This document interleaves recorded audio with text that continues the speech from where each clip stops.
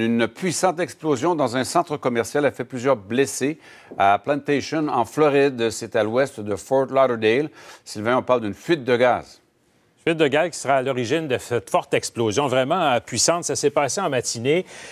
C'est un vaste complexe, en fait. Vous voyez le résultat des premières images, évidemment, qui ont été envoyées. Simplement pour vous montrer un peu à quel endroit particulièrement Fort Lauderdale. Plantation, c'est tout juste à l'ouest, environ une dizaine de kilomètres, je vous dirais, à l'ouest de Fort Lauderdale. On n'est pas loin de la 595, pour ceux qui connaissent un peu le secteur. Et c'est vraiment dans ce centre commercial, ici, l'explosion, vous allez le voir un peu plus tard sur les images, là, l'explosion est arrivée à cet endroit-là et ça a soufflé un endroit. Ici, c'était habité, là. C'est un genre de centre d'entraînement ici. Il y a eu des blessés à cet endroit-là. L'explosion a eu lieu ici, dans un endroit, un restaurant qui était à ce moment-là vide. Il n'y avait personne. Il était fermé au moment de l'explosion. Mais d'abord, les pompiers, donc, qui ont fait le point il y a quelques minutes à peine. On arrival, we did find that there appears to be what looks like some kind of an explosion. Haven't confirmed a gas leak just yet. But there's significant debris. We have an approximate count of about 15 to 20 patients at this point. Nobody was killed. Thank goodness for that. You know, this could have, as bad as it is, it could have been a lot worse. Sauf que là, on parle quand même de 20 blessés, dont 2 blessés critiques. Au moment où on se parle, les secours fouillent toujours les lieux.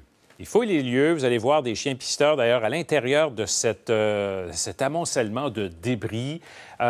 Au départ, on disait qu'il y avait des personnes qui étaient portées disparues. Pour l'instant, ça n'a pas été confirmé. Entre 15 et 20 personnes, vous avez entendu les pompiers, 2 gravement blessés, mais pas de décès, en tout cas pas annoncé pour l'instant.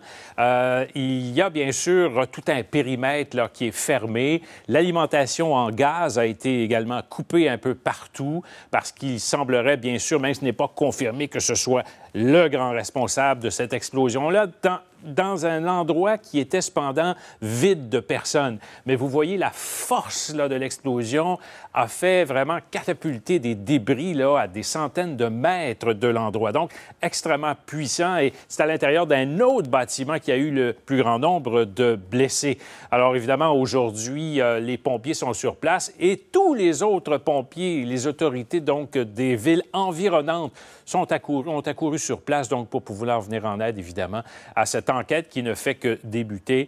Et encore une fois, donc, pas de mort pour l'instant, 2 blessés graves, une vingtaine de blessés et peut-être des personnes portées disparues, mais on ne le sait pas encore. Il faudra attendre là, quelques heures. Les pompiers qui sont censés faire donc le point dans environ 1 heure.